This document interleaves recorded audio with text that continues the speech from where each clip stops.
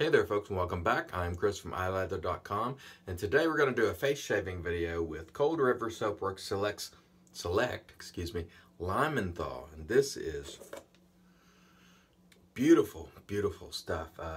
Scent strength, I'd call it right around about 5.5 to 6 medium, a little over medium perhaps, but really beautiful lime scent. It smells fantastic, and I really like the new packaging.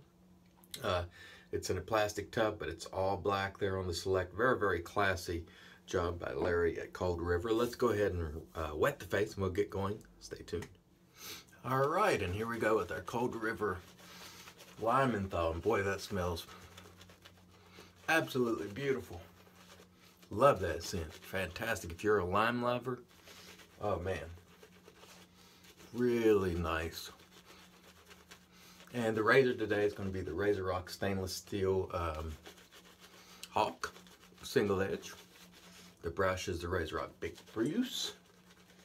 Oh boy, this soap smells wonderful. I am a sucker for a great lime scent, and this one is that. It is really nice. And as you know, Cold River produces one of the best soaps in the business. Quality wise, it is spectacular. There's some menthol in here, obviously, Limenthol, but not too much that it affects the scent dramatically, so I like that a lot. And this is going to be a beautiful shave, I have a feeling, to get the day started on the right foot. Feeling better than yesterday, so that's a good sign. Here we go with our RazoRock stainless steel Hawk, which has been a very good razor for me. I have really enjoyed using it every single time I've used it. I prefer it to the aluminum Hawk. This one doesn't feel quite as efficient, but for whatever reason, it just hits the spot for me. It just feels really nice.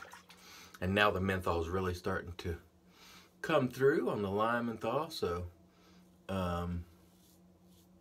really nice cooling effect going on there, which I like. Not bad at all. Just really feels nice overall. And the quality is what you'd expect from Cold River. Top notch. Absolute top notch. It is, in my view, one of the better soaps out there to be had. So if you're looking to try something at the top rung in terms of quality, Cold River is definitely one you'll want to try. And now the cooling, like I said, is coming, which is quite nice. No problem at all. All right. That was an excellent first pass. Very smooth. Really enjoying the soap. Let me rinse the face. We'll come back for pass 2. And all right, here we go for pass 2. Pass 1 was absolutely superb. Left me wanting for nothing in terms of the quality of the soap. The razor was great. Everything was great. Just the way I'd want a pass to go. Just absolutely outstanding. And of course, that's really no surprise. We're dealing with Cold River here. And I don't think I've ever had a bad Cold River soap in terms of quality. In fact, I know I've never had a bad soap in terms of quality. It's always going to be a question of whether you like the scents or not, and I like most of his scents, and I really like this one as well. This one is no surprise that I like it, because it's lime, which is, you know, one of my favorite scents, and the weather's been really nice, so that will go great with a nice, hopefully sunny day today. Yeah, that feels great. Oh, I got lost in the moment there. Just enjoying the shave. Not really talking, just sort of like, yeah, that feels great. Nice and smooth. Absolutely enjoyable for me.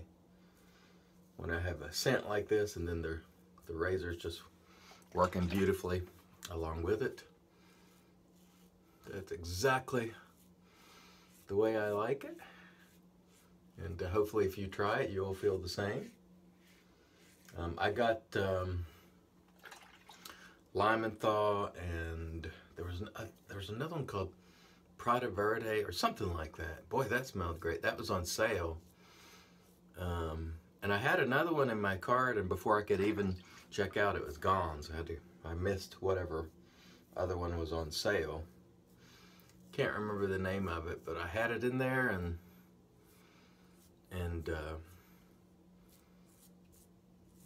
before I could even check out, it was gone. So, oh well, win some, lose some. Winning today, because this is an excellent shave. Stay tuned for pass 3.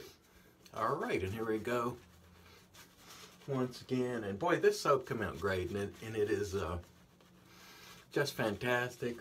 And it's not overly complex, and I think that's a mistake that some of the artisans fall into. They sort of ignore some of the things that you can do is just simple lime, but if you do it great, it really means a lot.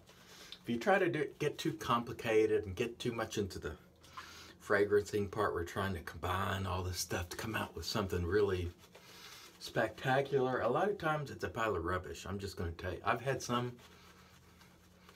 soaps from artisans that are so much overdone, pathetic, you know, trying to sort of demonstrate their perfuming artistry.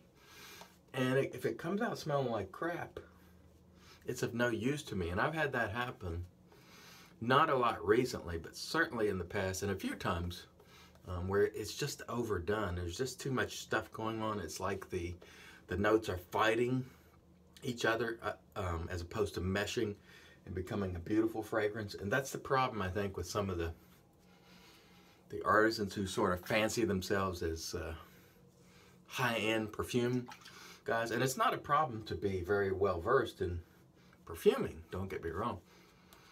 But when you try to get too complicated and you do it regularly, or complex, I should say, oh, I've got all these, you know, notes come and get. Sometimes they just don't go together, you know. And another thing that I think is lost sometimes on artisans is what they perceive to be the scent may be completely different from me. So they may think, boy, this is just beautiful. All these things are meshing. And then I get it, it smells like a tub of rubbish, you know. So that is a trap, I think, that some fall into, trying to get just too fancy and too complex. And, you know, if the end result is a mess of fragrance, then it's useless to me. Because, you know, I'm not going to use a soap I don't care for the fragrance of, because this is part of the deal. I'm really enjoying this Limenthol. There's some good cooling in here, but it's just lime, and it's beautiful. Actually, the way the menthol and the lime come together is actually quite beautiful, and this is really excellent. And I really appreciate when artisans sometimes just take advantage of simple, great notes like lime or orange or, you know, lemon or lemongrass, let's say. Sometimes you don't have to get too, you know, fancy with it. This one came out absolutely superb, beautiful, and I couldn't be happier. So well done, Larry. All right, let's rinse the face and we'll come back and do the post. Stay tuned. All right, and that was a heck of a nice shave, and we're gonna continue it with the magic made by witches. Thayers Witch Hazel. Let's go ahead and throw a little on the dome as well. I'm gonna shave the dome here in a moment, but I'll do it off camera today. But it can use a little moisturizing, and boy, that feels fantastic. Gotta tell you, folks, this was really, really phenomenal. Limenthol. If you're a lime fan and you like menthol, get this. It is highly recommended. Absolute thumbs up. Great job, Cold River. RazoRock Stainless Steel Hawk continues to impress. It is one of my favorite razors. I just love it. It is my favorite single edge razor. RazoRock Big Bruise, not expensive at all, continues to be one of my favorite brushes. It just works nice, and I love the shape of the handle. I never thought I would, but this handle just feels, I don't know, it's so intuitive.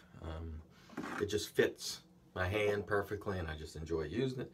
And we're going to finish it off with a little RazoRock Essential Oil of Lime aftershave and get our day started. So let's go with a little bit of this to finish off our beautiful lime scent.